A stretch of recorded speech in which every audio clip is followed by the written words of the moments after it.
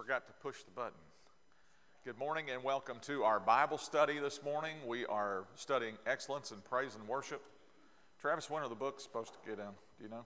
They shift this week, so they're hoping by End of next week. Okay.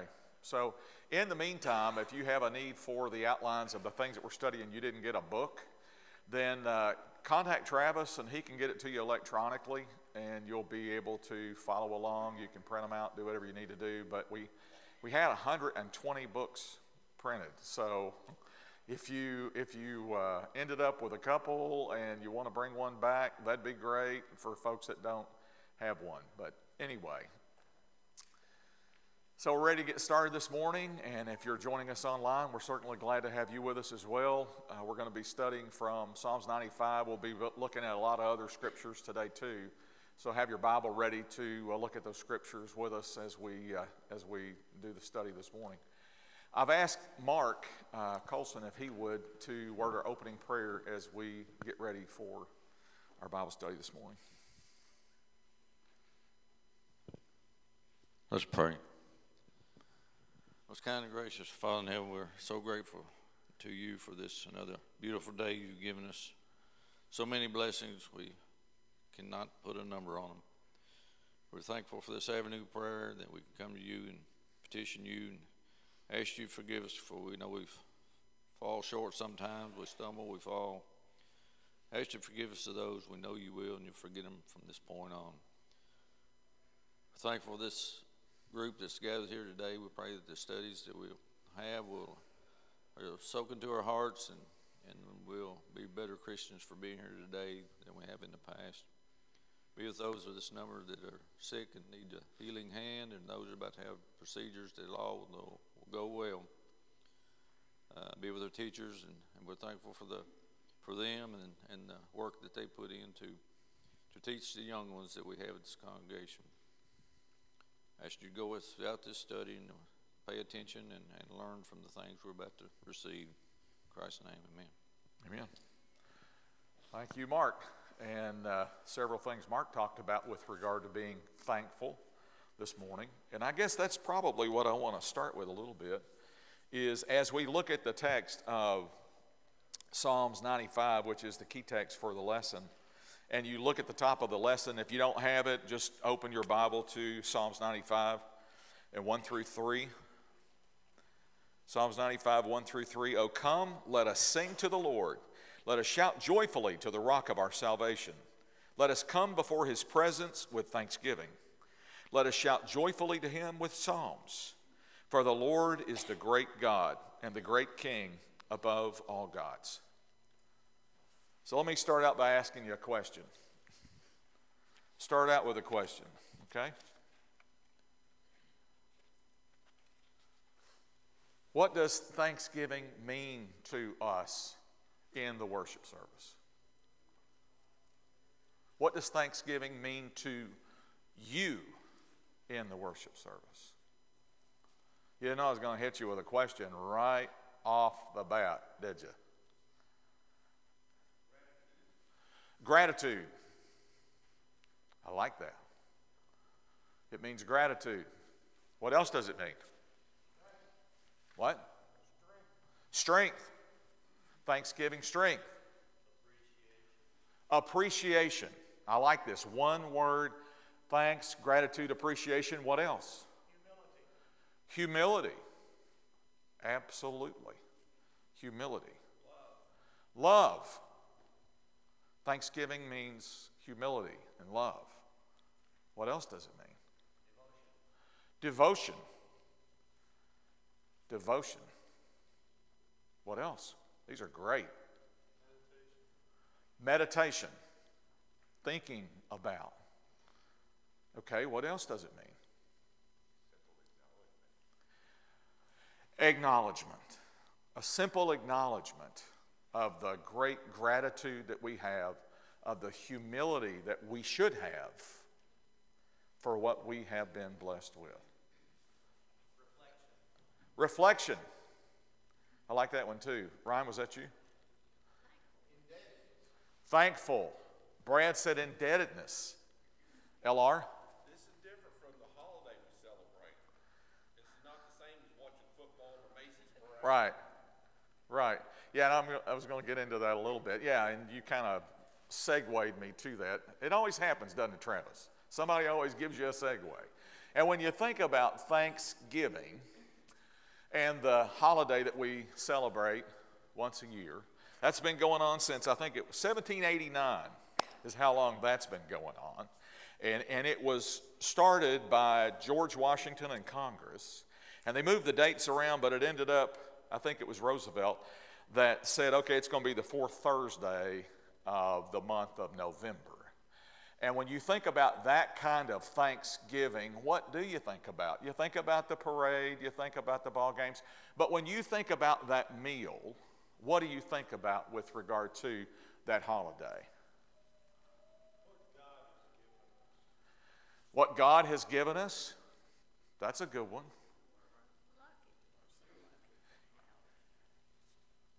So fortunate, so lucky to have this.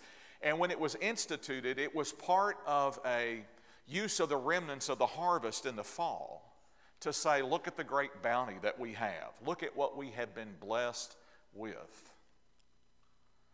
And when you think about that big spread, do you have gratitude for what you've been blessed with when you get together with family or friends and you focus on that? And you think about that kind of Thanksgiving. Then we think about what we were talking about just a minute ago, the thanksgiving that we have to God for all that He has blessed us with. So the question is also, with regard to the thanksgiving that we give, how does God feel about what we give Him? How does God feel about what we give Him? Are we giving Him or is Thanksgiving, when we have that meal, is it about leftovers? What's it about? It's about rejoicing. It's about, okay, favorite dish. What do you want? Okay, I want sweet potatoes with the little marshmallows on top. I want fruit salad. Do you want turkey? I mean, what is it, tryptophan in turkey that makes you sleepy? And then we sometimes tend to overindulge, and it's Uncle Joe's passed out on the chair and people are walking by because he's half there. But when we think about those things and the joy we get out of that, does God get joy?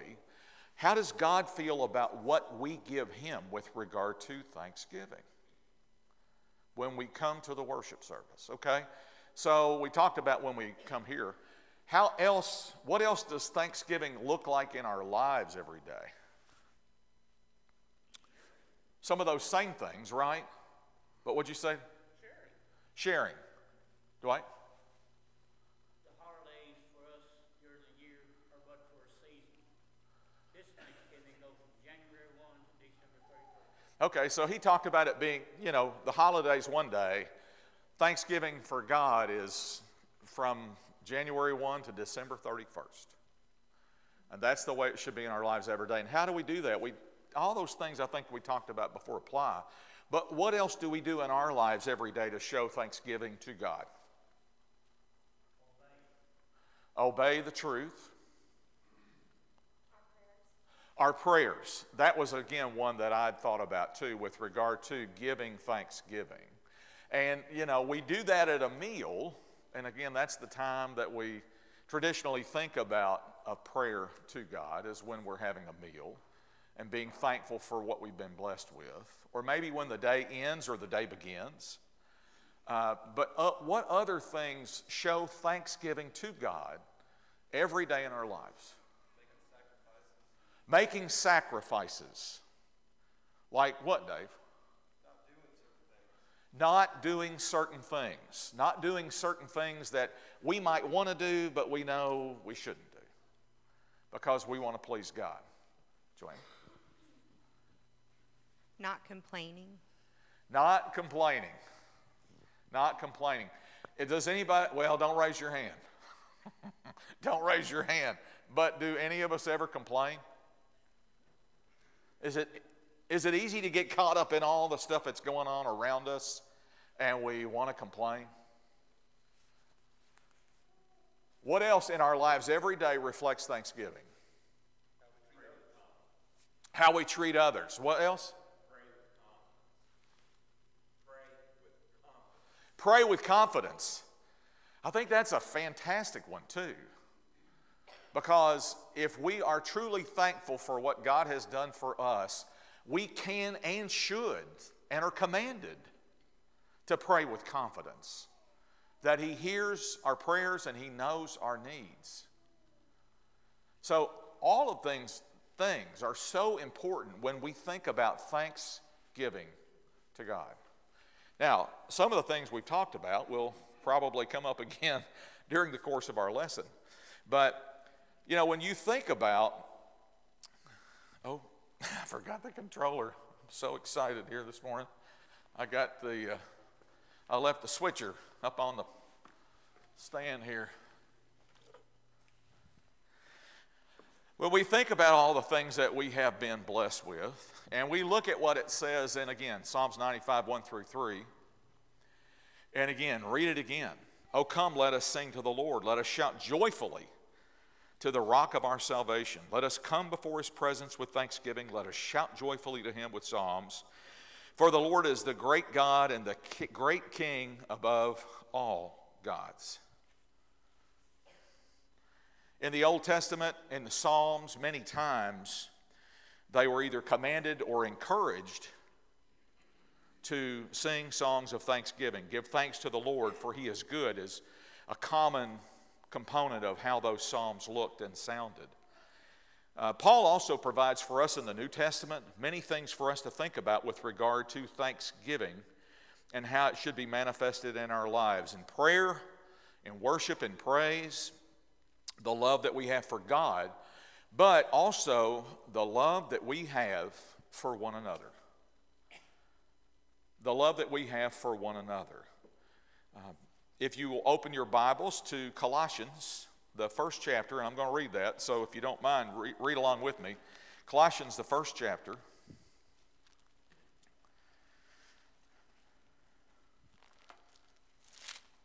Colossians 1, and let's look at verses 3 through 14. We give thanks to the God and Father of our Lord Jesus Christ, praying always. We give thanks to Him, since we heard of your faith in Christ Jesus and your love for all the saints, because of the hope which is laid up for you in heaven, of which you heard before the word of the truth of the gospel, which has come to you as it has also in the world and is bringing forth fruit, as it is also among you since the day you heard and knew the grace of God in truth. And you also learned from Epaphras, our dear fellow servant, who is a faithful minister of Christ on your behalf, who also declared to us your love in the Spirit. For this reason, we also, since the day we heard it, do not cease to pray for you and ask that you be filled with the knowledge of His will in all wisdom and spiritual understanding, that you may have a walk worthy of the Lord, fully pleasing Him, being fruitful in every good work and increasing in the knowledge of God, strengthened with all might according to His glorious power for all patience and long-suffering with joy, giving thanks to the Father who has qualified us to be partakers of the inheritance of the saints in the light. He's delivered us from the power of darkness, and He's translated us into the kingdom of the Son of His love, in whom we have redemption through His blood and the forgiveness of sins. When I read that, I think about the thanksgiving that Paul says that he has through those, with the brothers and sisters in Christ, the love that he has for them, and how he is thankful for them. Do we have that same kind of love toward one another? To show thanksgiving, does it mean that we should love one another? I think it does. I think that's part of what we see in the writings that Paul has. And in many of the letters that he wrote, it's a common thread with regard to the thanksgiving that he gives for his brothers and sisters in Christ. In 1 Thessalonians 5:18, he gives thanks in everything, for this is the will of God in Christ Jesus. And in Romans 1:8, it says, I thank my God through Jesus Christ for all of you, that your faith is spoken of throughout the whole world. So what about having thankfulness for one another? Is that an important part of our worship to God? Donna over here, Donna Whiteside. Donna, okay, speak up. Well, we pray for each other, and then we should thank God when our prayers are answered. We pray for each other, and we should thank God when our prayers are answered. That goes back to what David was talking about with regard to praying and believing that God hears our prayers. You know, that's the other thing too. Have you ever been in a situation where you got something going on and you think, should I really tell anybody about it? Do I really need the prayers of the congregation, or do I want to keep it quiet? That says a lot about not only our confidence in God hearing our prayers and praying with confidence, but it also says something about our trust and confidence in our brothers and sisters to pray for us and what their prayer can mean. So, how important is that in our lives every day? Why do we sometimes not want to do that? Why do we sometimes not want to do that? Pride. That's all my notes, by the way. Pride, pride, pride, pride, pride. And pride manifests itself in such a way that either we're not willing to humble ourselves, or I think I got this, I don't need prayers, or I don't know.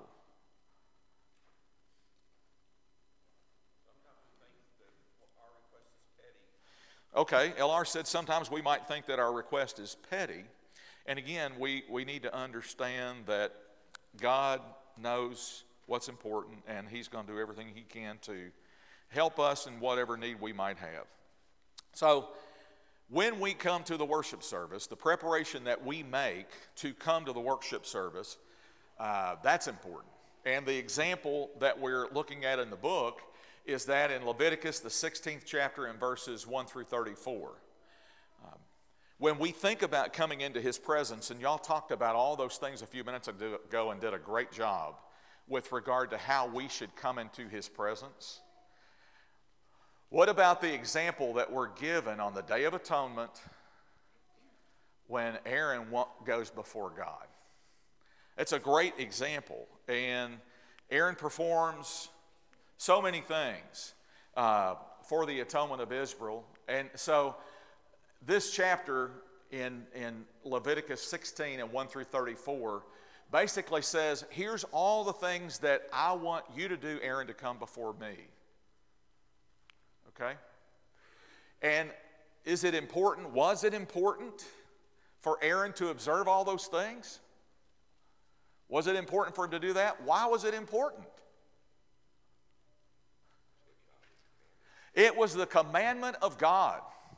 It was what God commanded. And did Nadab and Abihu find out that God meant what He says in chapter 10 earlier? What did they find out? They died. They died because they did not do what God commanded them to do. That's what they found out. He had specific animal sacrifices. I mean, there were certain procedures that he was to follow. And if you haven't read that, go back and read through it and look at all of the things that he specifically had to do, that God commanded him to do, and then how he was to prepare himself, how he was to take off like the royal garb associated with being the high priest. Why did he do that? What was that a sign of? Humility. That was a sign of humility. And what did he put on? White garment, basically the clothing of a slave,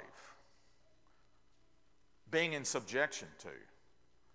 He had to cleanse himself. He had sacrifices that he had to make in specific ways. He followed 21 specific steps as outlined by the Scriptures in cleansing himself and making the sacrifices, and then even he came back out. And all of these steps were what God said you are to do to please me. So how do we think about coming into the presence of God when we're part of the worship service. We don't have to do all the things that Aaron did. And we come into God's presence through what? Through faith. But what also gives us the opportunity to come into the presence of God? The blood of Jesus Christ and his resurrection. That's what gives us the ability to come into the presence of God. So we don't have to go through what Aaron went through, but do we have to prepare ourselves? We do. David's got a comment back there, Mark. We do have to prepare ourselves, and we have to think about that every time. God doesn't have to justify to us what he wants us to do.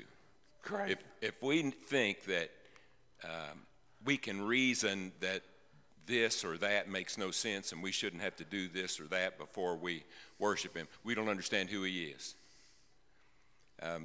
That's essentially what he said to Job when he said, okay, now you answer me.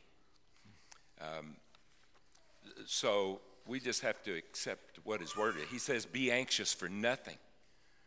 So that's really a good instruction. Yeah. But we've got to obey him in order to be able to do that. Right. Right. So when we come into God's presence, what does that look like? And we talked about some of those things. But what can we not let be going on inside of us when we come into God's presence? What are things that we got to be careful of when we come into the presence of God to worship him? Lay everything aside. Is that sometimes hard to do? Yeah, I see a lot of heads shaking that is sometimes hard to do. That is sometimes hard to do. What are some of those things that can get in the way? Worldly things. Oh, I got this job thing. What my week? It's going to be a hard week. I got auditors in the building this week, and what are they going to expect of me? And if I don't stay focused, I'm going to drift off into that. Or what about small children? Can small children sometimes, add to that? We are certainly blessed to have all the kids that we have. And I am so thankful, and all the elders, and I know all of us as members are thankful too. But we had a time in our lives where we were balancing a couple of kids at that age. And it is, you got to see to their needs, but then you got to do the best you can to see to God's needs with regard to his expectations of us too. But remember, God's the three big O's. So he knows what's going on in my head and what's going on in my heart. He is with us. He is in our presence. But just like we say right here, when we look at the difference between what happened with Nadab and Abihu and what happened with the high priest as he goes into the temple, to us it should say, God has an expectation of us when we come into the worship service, and we've got to do the very best we can to please him. When we think about the sacrifice of Christ and what he did for us, and as he gave his life, Matthew 27:51, think about the veil of the temple torn, ripped open, and giving access to God by man through Christ. And we have to constantly remind ourselves of that great sacrifice, his sacrifice and his resurrection that gives us a hope of eternal salvation. And, the question is, do we really stop and think about the access that we have to God through Christ? His crucifixion and his resurrection.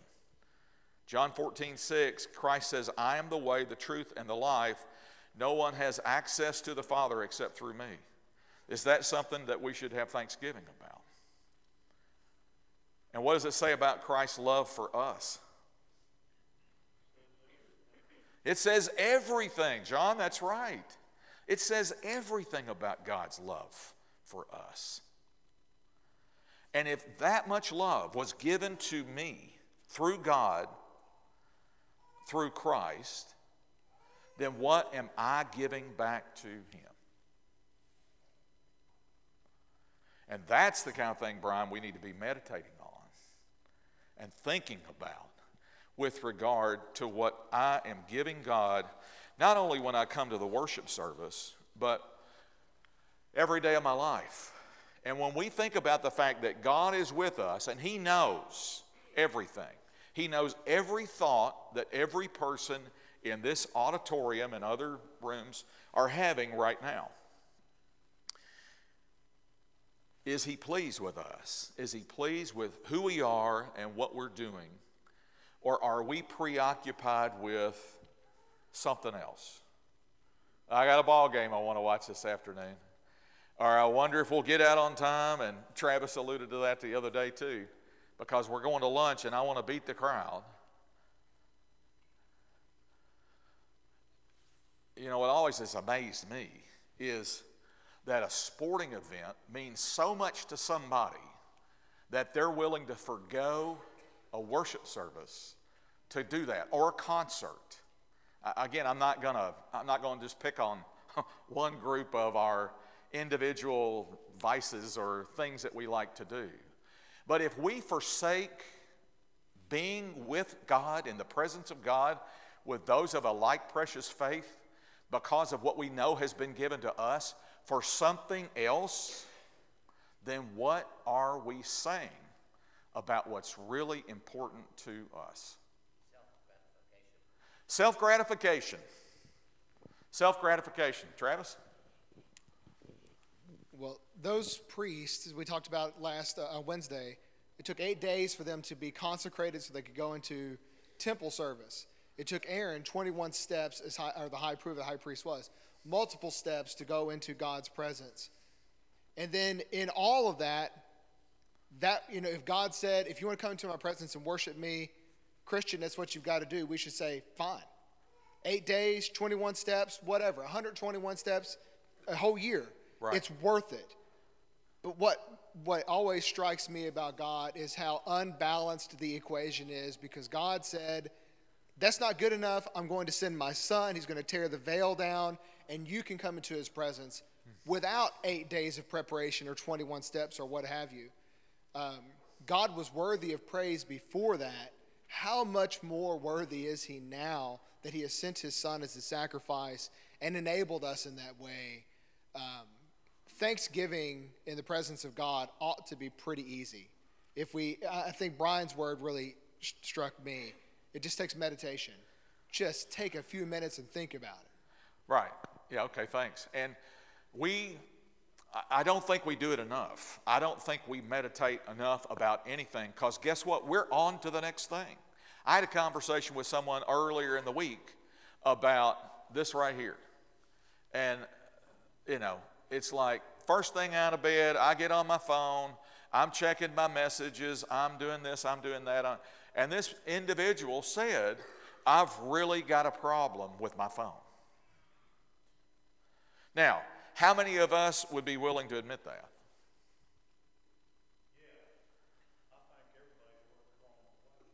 Yeah, John says throw them away. And AT&T and Verizon and everybody else is going to be very disappointed. I may throw mine away here very soon. Morse code, smoke signals. That's how we communicate with people from now on. But again, it goes back to our meditation, our preparation, making sure that we are ready. But it is an attitude that we have to decide that we're going to develop to please God in a way that he would have us please him. And we have to choose that attitude. We have to either choose to let the world consume us, or we have to choose to have joy and thanksgiving in our lives the way that we live every day. LR, do you need a mic? Or Mark's behind you there. One thing I was going to say is it's okay to pray before we come to service to have the right attitude. Absolutely. We're praying to God to help us have the right attitude. And that's a good thing to do. That's part of that meditation I think you're talking about. even in the opening prayer, pray that our worship be acceptable to him. And I think that's a good thing.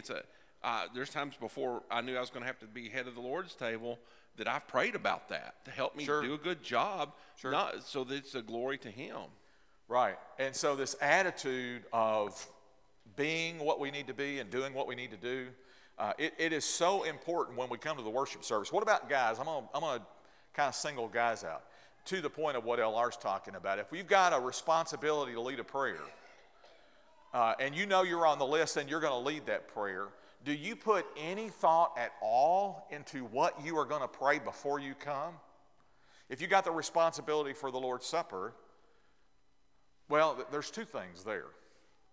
If you've got the responsibility for the Lord's Supper, first of all, you need to prepare yourself for what you're going to say.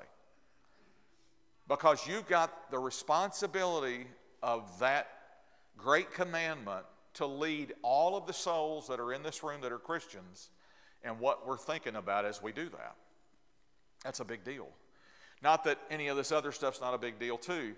Song leader, if I'm a song leader, then, is it important for me to do the best I can to prepare and go through the songs that I'm going to see and see if they're harmonious in the message that I'm trying to convey in our worship service? Or do I wait until 5 minutes before I leave the house and I pick out my songs? And the other part of what I want to say, and I'll get to Brian here in just a minute, but if you're on the list and you've got a responsibility, and that list gets sent out, it's available in the back of the building, right? I mean, there's several different ways you can get that list. And I've heard Kelly say to guys, look, if you're on the list and you can't be there, please let somebody know. That's just taking a little bit of responsibility and initiative, because what happens when that person that has responsibility for singing, leading the singing, or leading a prayer, or the Lord's Supper just doesn't show up? What happens? We're scrambling to try and find somebody to take that person's place, and then that person has got to try and do the best they can to prepare themselves for that responsibility that's been put on them at the last minute. So again, that's difficult too. So all of these things matter. Brian. I've said this before, but I just think that in Nehemiah chapter 2 is just a wonderful example of the kind of person that I'd love to be able to develop to be. When he's before the king and the king asks him why he's sad, and in between answering that question, between the king ending that question and him answering, it says that Nehemiah prayed to the God of heaven. And that's just incredible. I mean, that prayer is amazing because we don't know what he said, but we know that his heart was, okay, this is a moment I need help. This is a moment, it's not recorded what he says, but his attitude. And that should be our every day, every decision, every part of our life, how we live. It really should. And it's kind of like the old thing, have you seen the example too before of like where you take a big clear glass thing and somebody pours sand in it? Or, what are we filling ourselves up with? What are we filling our minds and our hearts with? What is it that drives who we are in a day? What is it that gives us direction in how we deal with things that happen in our lives during the course of the day? I bet you if you ask David and Debbie with regard to all the things that have been going on with her health this year, the thing that kept them sane and on track was their devotion to God, their prayer to God, the encouragement provided by other people that are in this congregation and outside of this congregation, and just a confidence to know that whatever happens, it's going to be okay. How'd I do? I got a thumbs up. Dwight? The thing about what we were talking about a moment ago, that person that's not going to be here does not inform someone. The one that replaces him does not have time to meditate and think about what he's going to say. Right. We've got and he was just talking about for the person who has a responsibility, and, are there times we can totally forget it? Yeah, that's true. But we need to think about the awesomeness of the responsibility that we've agreed to take on, whatever it is. with regard to leading the worship service. So don't lose sight of that. Okay, just for a little repetition here, because repetition's the way that you remember stuff. That's what it says in 95, 1 through 3, that we are to do those things because of who He is and what He has done for us. And we've got to do the best we can to do that every time that we come into the worship service. When we think about God, we think about who we are, and we think about what He is. We think about what He has done for us. We think about the blessings that we have through Him. And if we come into this worship service, and I think Jonathan said something about this the other day, and it was a great comment, Jonathan Holden. He was talking about how we approach the worship service and the things that we do.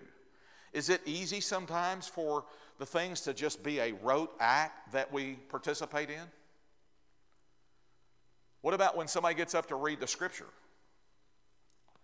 Are you off in la-la land, or are you really trying to pay attention to the scripture that's being read? What about when we sing a song?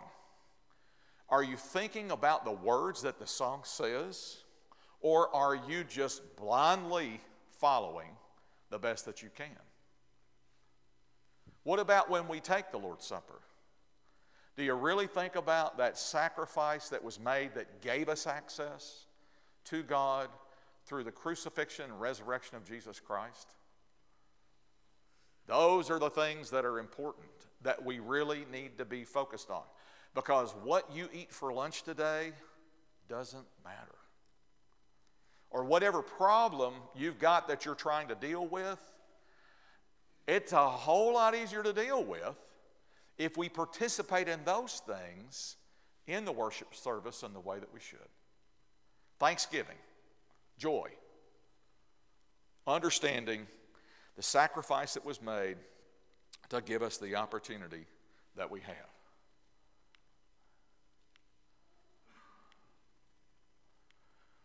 A couple of other scriptures here that you might want to take a look at and write down if you're making notes. Thanksgiving is really a state of mind on what Christ has done for us, what God did for us through Christ.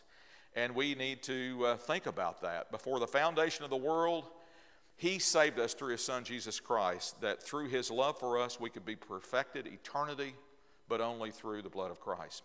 Colossians 1, 13 and 14. Whoops. Yes, Colossians 1, 13 and 14 says, He's delivered us from the power of darkness, the world, Satan, and conveyed unto us the kingdom of the Son of His love, in whom we have redemption through His blood, the forgiveness of sins. Redemption can only be accessed through the blood of Christ. Is that a reason for thanksgiving? Is that a reason for thanksgiving? Is that something we can do for ourselves? We cannot. The only man that could did it, and we need to be thankful for it. You sometimes come into the worship service when you've got pain, physical pain, or maybe mental pain. Do you do that? Anybody ever come to the service in pain? Yes. Sister Jean says yes. Well, if you come into the worship service with pain, whatever kind of pain it might be, whether it's physical or it's mental, it's a heart pain, then how does that pain get taken care of? If you've got problems in your life, are you more likely to be able to deal with those problems by not being here or by being here? What do you think?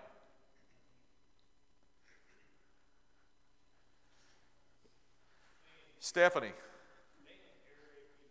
Be here if you can, John says.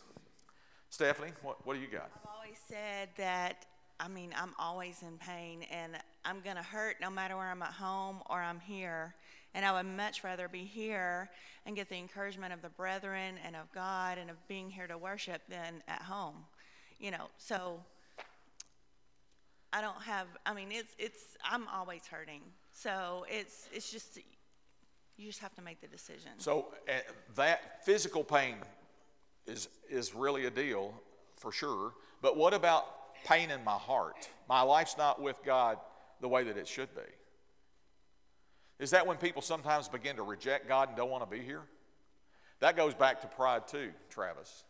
It goes back to pride and shame. And He's the only one that can forgive us. So why would we not come to Him and look for what only He can give? You know, when we look at Job, and Bill's the Job man, he's talked about Job several times. And when I'm not going to read it now, but go back and look 38, 39, 40 into 42 and reread that this afternoon. And look at what happened. When God was talking to Job, He says, where were you when this happened and this happened and this happened and I did this and I restrained the tides of the ocean to stop? I did all of these things, and where were you? And Job finally comes back in 42 and says, you know, I need to keep my place. I need to understand who I am and who you are. And we need to be able to do the same. We need to make sure that we don't have such a high opinion of ourselves that we're not willing to submit to God and give Him what He commands but also deserves.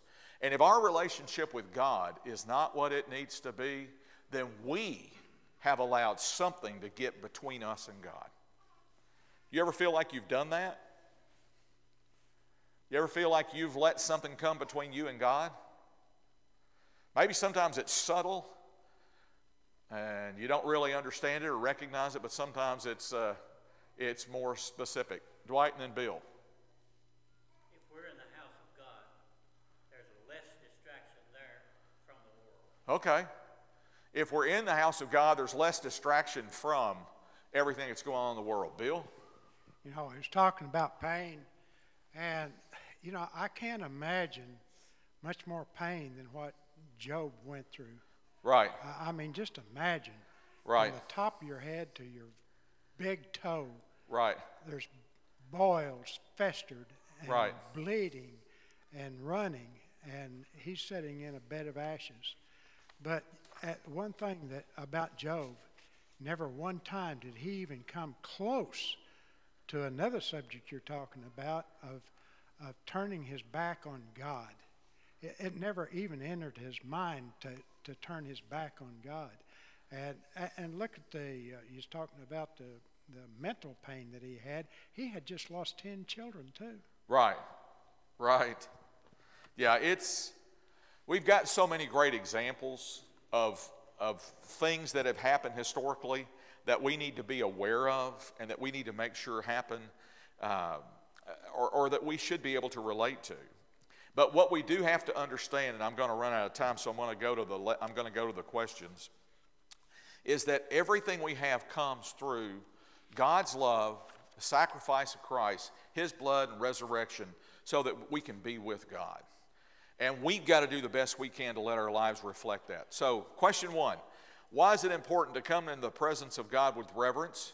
Why? He demands it. That's His expectation of us, but also because we love Him and we appreciate what has been done for us. He deserves it. Todd said.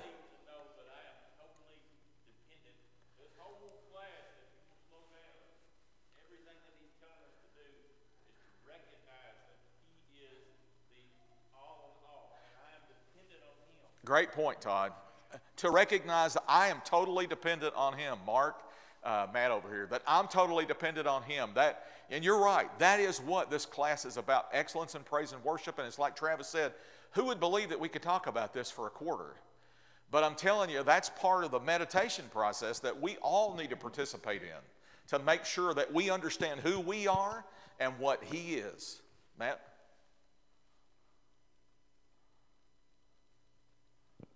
It's on. In the climactic point of Hebrews, in Hebrews 12, there's a paradox that we approach God in joyful praise to Him, but at the end of Hebrews 12 and verse 28, it says, "For our God is a consuming fire, so we worship God acceptably with reverence and awe. But let us be thankful, because we are now kingdom citizens." And when you understand that, you are now a kingdom citizen because of what Jesus Christ has done for you. You can approach God with joy, with gratitude, like we've talked about, Yeah, with that's good. thankfulness in our hearts that we can do that. Thank you. That's a good point. Okay, so everybody, thanks for your comments. We will be on lesson 1.6 on Wednesday night, and that talks a little bit more about singing, coming to His presence with singing. So we'll talk about that. We might even sing. All right. Thank you.